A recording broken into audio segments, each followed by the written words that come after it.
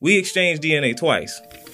One at the spa, one at the condo. And the one at the condo wasn't really me. You know, he practically came over there because I was his boy toy. I was somebody that he can get off on. Kevin was abused as a kid.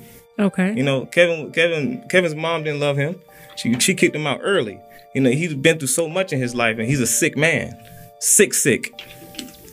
So I understood that. He told me all his little secrets about how he couldn't satisfy Wendy. She was too enlarged down there, and his little couldn't satisfy her. She let him have Nikki. So she said, just don't get her pregnant. Okay. But she let him have Nikki because she knew he couldn't really satisfy her. Probably the last 15 years, all she did was give him oral sex. That's why Wendy got so mad at that girl, at that lady on the show, when the lady was like, on Ask Wendy, and she was like, oh, I like the man, but you know, the man, his just too little.